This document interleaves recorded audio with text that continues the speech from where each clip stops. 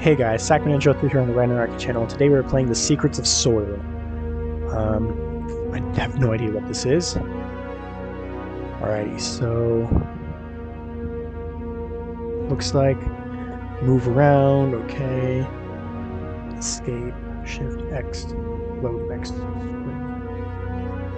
it. So it's loading now. Soil. It produces 95% of our food. But what does healthy soil look like? Soil, sorry. Isn't it just rocks and dirt? Why is it changing from black No. and white? Soil is alive. It's truly the city that never sleeps. Teeming, buzzing, evolving.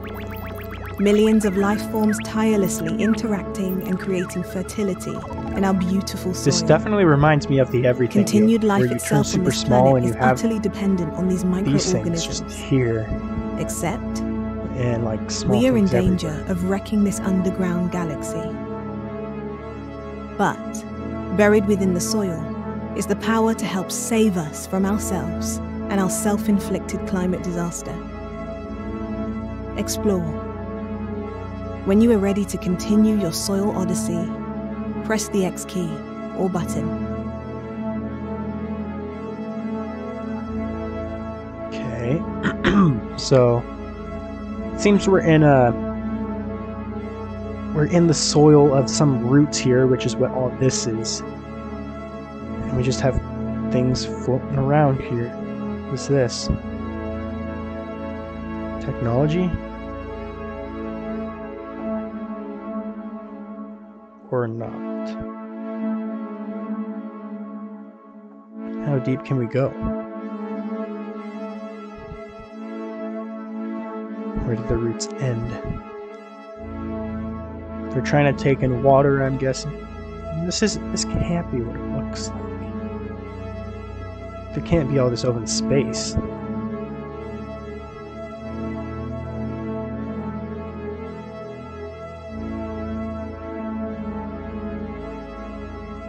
Let's go into the next one. Bacteria. In this city of 1 trillion life forms, 1 teaspoon of soil Wow, this contains is 1 billion bacteria. These minuscule beings have been working their magic for 4 billion years, and yet we still have so much to learn and gain from them.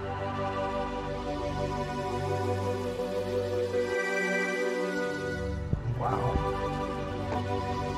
Just a bunch of bacteria. It's so trippy, this thing here. My alarm's going off because I should be at work or getting ready for work, but I'm quarantined. Give me a sec, guys. I am so sorry.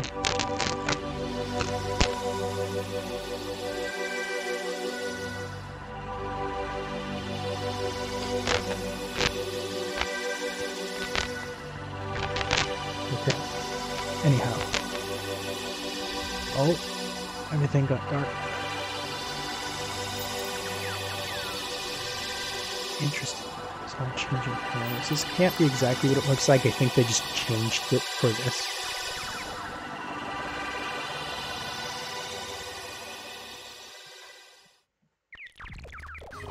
Bacteria break down dead plant and animal matter into essential nutrients. Nutrients which eventually refresh, restore, and revive the soil. Their magic contribution is to recycle waste and turn it into goodness. They create the womb from which new life can thrive and prosper in the cradle of the soil. There's my other alarm.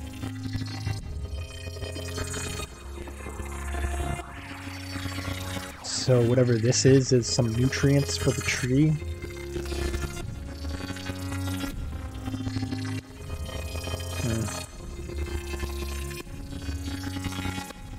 On to the next one. Bacteria are also the city's miners and cleaners, breaking up rocks and breaking down pollutants and toxins, cleansing the soil. Bacteria cleans soil. Okay.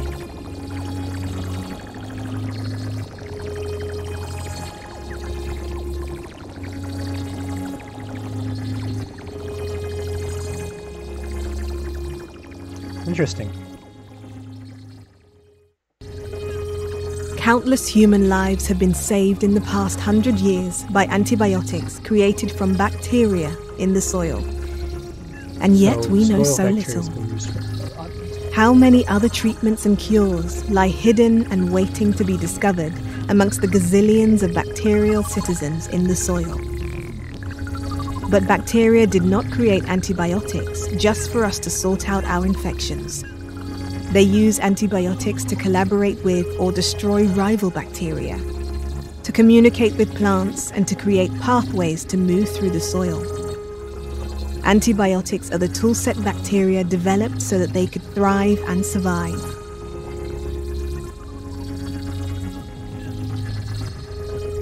So these are all different kinds of bacteria.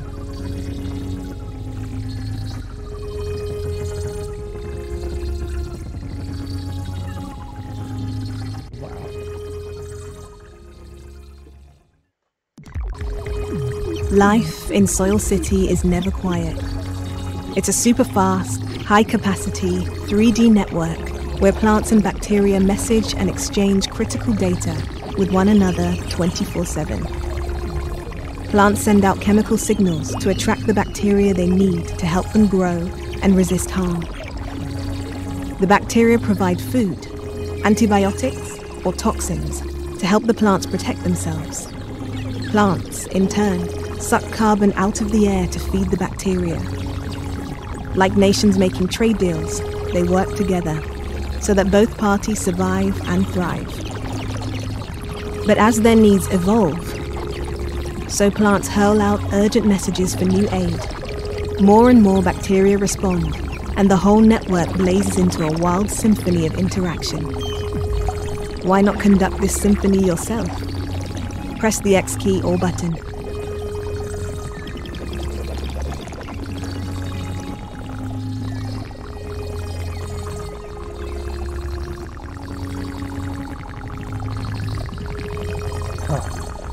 So we're just changing the colors. We don't even go to the next one. So they all are trying to communicate to each other through chemicals. And it uses the carbon so it sucks out the carbon from the air to feed the bacteria, so the bacteria help them. Thing is, are they conscious, or is it just something that they happen to do? But the bacteria are not alone. Danger lurks in the depths of the soil. Protozoa. Predators, Oh, I see. such as protozoa, who come in a variety of forms. Pseudopods. Just a glimpse of those fat blow-up legs approaching is enough to scare any bacteria. Then the hairy psyllids. Smaller but no less deadly. Those vibrating hairs are like porcupine quills to bacteria. Smallest, the flagellates. Whipping along with their tails, they swarm through the soil.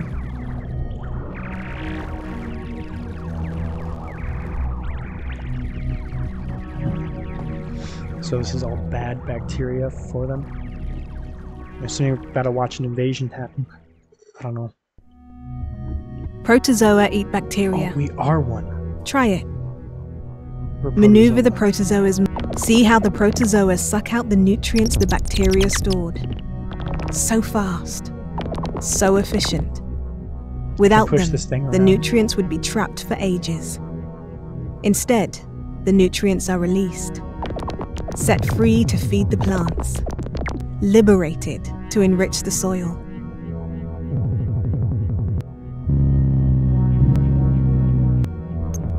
So it helps the plants? Or what did I say? Because it said it then releases the nutrients for the plants. Or something like that.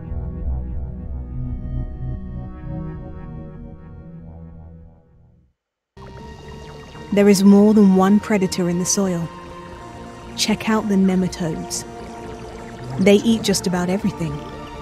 Bacteria, fungi, protozoa, plants, and even little bugs. They're feasting, spewing out ever more nutrients to enrich the soil. So the soil gets enriched by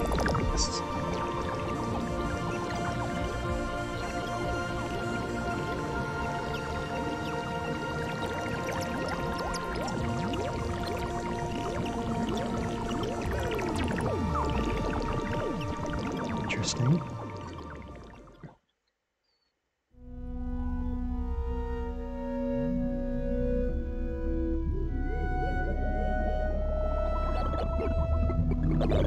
Healthy soil needs fungi, and fungi need food. Fungal threads spread themselves throughout the soil, creating huge, rapidly growing, intricate web-like structures. Why don't you follow them and see where it leads? Fungi are the soil's demolition crew, decomposing the toughest plant material out there. See? At the end of the trail, they deploy enzymes, helping them drain nutrients from their food.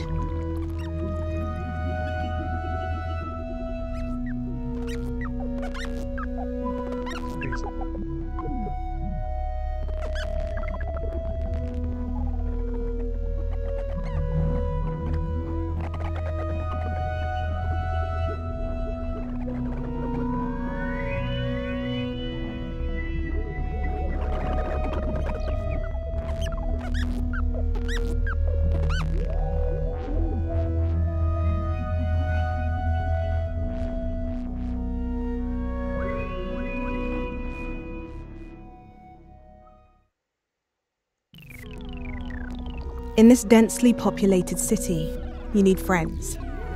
Fungi and plants have developed symbiotic relationships. They send requests.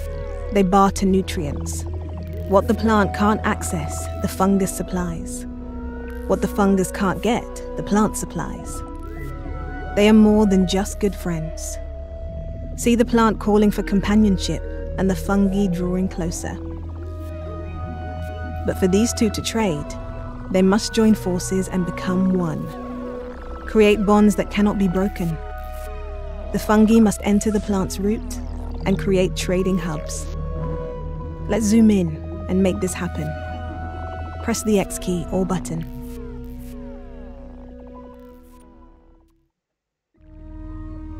Can you see the glowing exchange points inside the root? Navigate your way through them to activate them.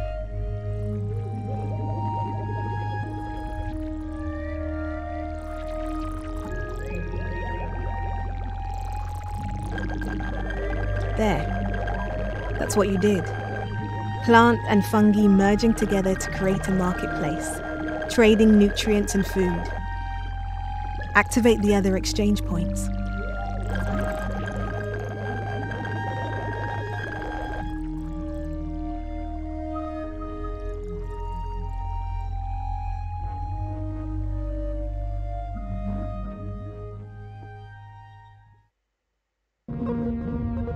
Look at the symbiosis you have created.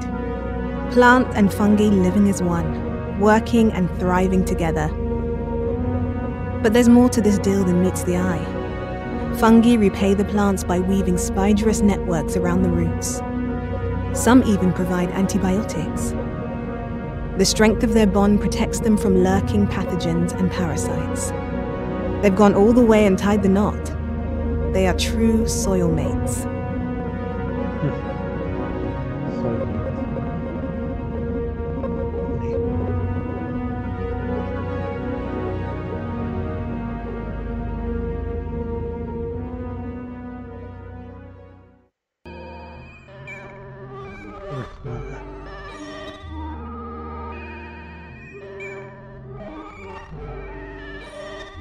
Earthworms. Looks like we're controlling this. Healthy soil's most powerful ally. They shred huge amounts of organic matter. What goes in one end comes out the other as nutrient-rich manure, which radically intensifies the fertility of the soil. Like the enormous boring machines which drilled the Channel Tunnel, earthworms create highways for plant roots, allowing the soil to breathe, drain, and retain its nutrients.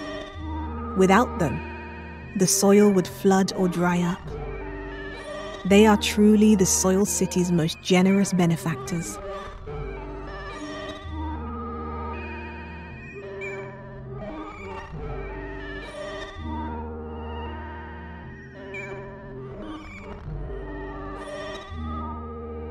It's crazy. Now we come to the insects, such as arthropods. The soil is full of them. They take on the really big pieces of organic matter, marauding around chewing, breaking up, preparing the material for the bacteria and fungi to feast upon. Okay, so they help them.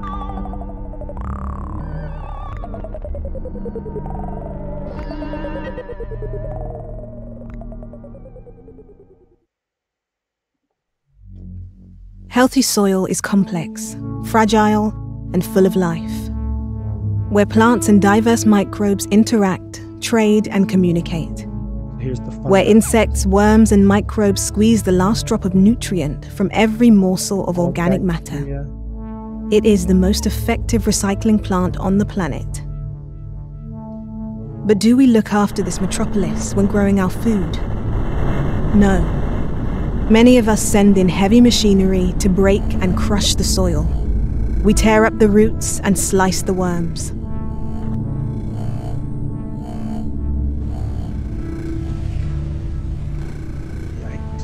Breaking the earth apart, through cultivation such as ploughing, destroys the soil's structure, limiting its ability to hold the right amount of water, leading to an increase in droughts and flooding. Microbes struggle to survive in these conditions, and their populations decline. Then there is climate change, largely driven by the release of excessive amounts of CO2 into the atmosphere. This is at the mercy of soil preservation. There is 3 times more carbon stored in the soil than in all the plants and trees on Earth. Yet, every time a tractor plows or breaks apart the land, a vast amount of CO2 is released into the atmosphere, and we all lurch one step closer to our climate disaster. After cultivating a field, we often leave the soil with nothing growing in it. Exposed, unprotected, naked, prey to the wind and rain. Precious fertile topsoil is simply blown or drained away. Intensive farming treats soil like an endless resource, but we are destroying it up to 50 times faster than it is able to rebuild. We are assisting climate change, depleting our healthy soil and making it ever more expensive and complex to feed the planet. Let's be fair. Breaking apart the land through cultivation feeds vast populations and helped us build our towering civilizations. But at what cost?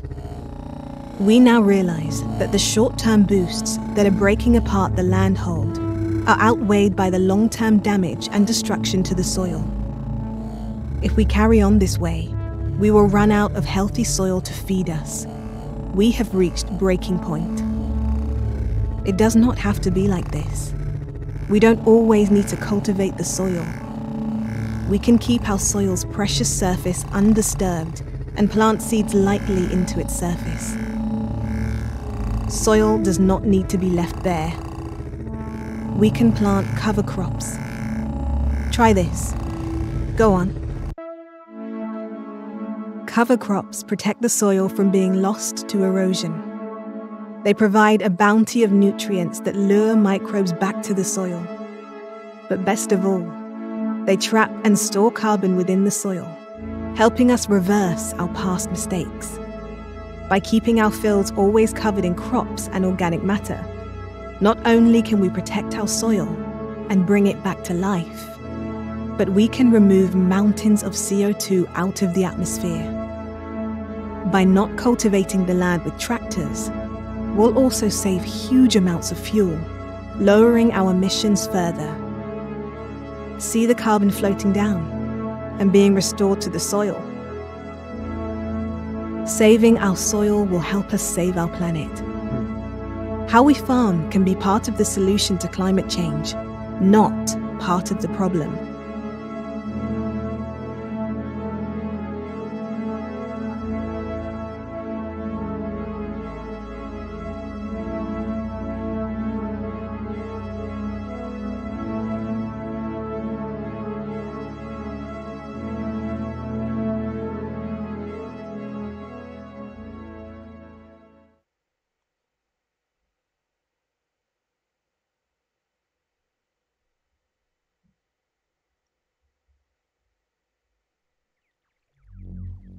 But we can do more. So is this the water? Many of us currently rely on applying chemicals to our crops to meet the world's growing demand for food. Let's be honest, farming with chemicals was a huge leap forward, boosting the amount of food we can produce and populations we can support. By providing nutrients, disease protection, and pest control for our crops. Chemicals have helped to reduce malnutrition, hunger, and poverty across the world. But scientists have revealed we can no longer rely upon chemicals. We must update and refine. It has become a case of diminishing returns. The more chemicals you use, the more you have to use to get the same effect. It is becoming unsustainable. But why? Intensive farming replaces the lack of natural soil fertility and diversity with chemicals. Relying upon chemicals removes the need for crops to trade with microbes, so they don't. The crops don't need the microbes, and they lose the ability to interact with them. They forget how to talk, and evolution takes care of the rest. Just as we lose skills we no longer use, so the crops will too. Starved, only the ghost of these microbes remain. Pair this with continuous cultivation of the soil, and what do you get? The natural fertility of the soil degrades, and we have to rely on more and more chemicals to replace it. We can't keep this up. Not only do chemicals pollute the atmosphere in their production and application, but they can pollute our rivers, lakes, and oceans too. In some cases, turning swathes of them into dead zones. We are also ravaging biodiversity. When we apply pesticides to kill the bad bugs, they often destroy friendly plant-protecting bugs too. To make matters worse, we often fill our fields with just one monotonous crop, repeating rows of all the same. This severely reduces biodiversity above and below ground, meaning less and less friendly microbes or insects to help our crops. We compound this by growing the same few crops year after year, a conveyor belt of repetition which breeds nigh on unstoppable weeds. And we have to rely on more and more chemicals to barely control them. And all the while, microbes and insect populations continue to decline, and our reliance on chemicals only increases. We cannot carry on like this. We face an ecological collapse, and we simply will not survive.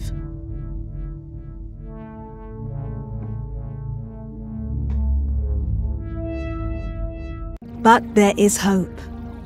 We can work with nature, not against it. We can harness the miraculous microbes dwelling in the soil. We need to learn from them, work with them, draw inspiration from them, and protect their home. We can thrive as partners in their ecosystem.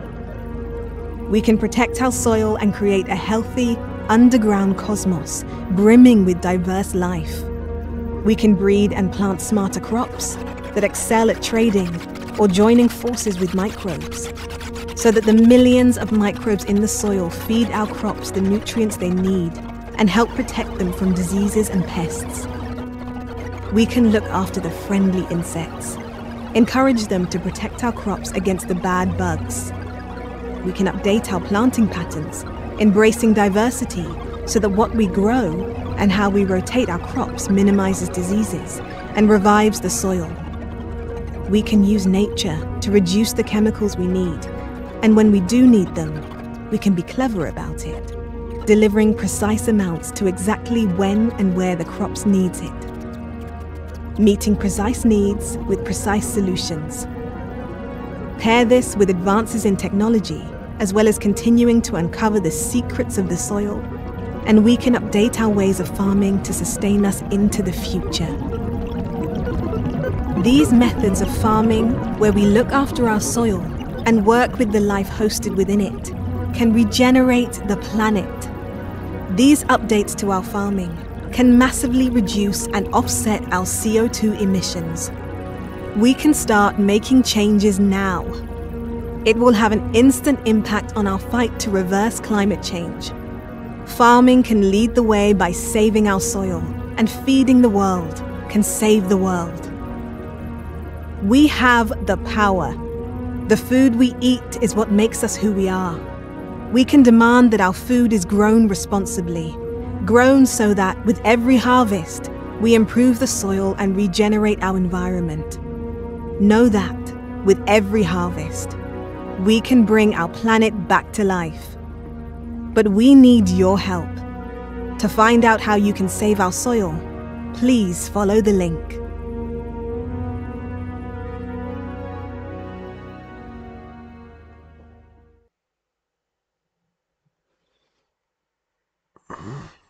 Alrighty, guys. So, that was... Frick, I forgot what it's called. Secrets of Soil. So I hope you learned something. If you liked that or want to show it to anyone or want to go through that again, watch the video, or I will have a link in the description to the game and most likely the website I guess they're using. I don't know, but interesting, I guess. But away from that, is anything you guys want to do me on? If there's anything you guys want me to do on this channel or my other one, just comment it down and I will consider. And with that said, I'll see you guys next time.